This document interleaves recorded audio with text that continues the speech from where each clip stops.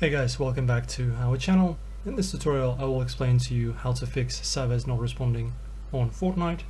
So first of all, if you're experiencing any issues with connecting to Fortnite servers, the first thing you want to do is going to the status.epicgames.com. This is the official website that shows the status of actual Fortnite servers. So as you can see, Fortnite fully operational.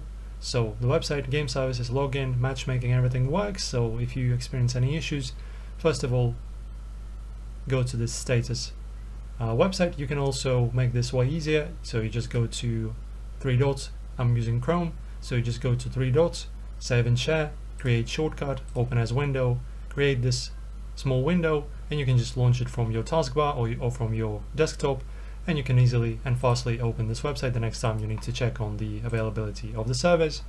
And now the second thing you might want to do is, that's going to be the second and final advice for you guys, is go to your router's settings and then just restart your router.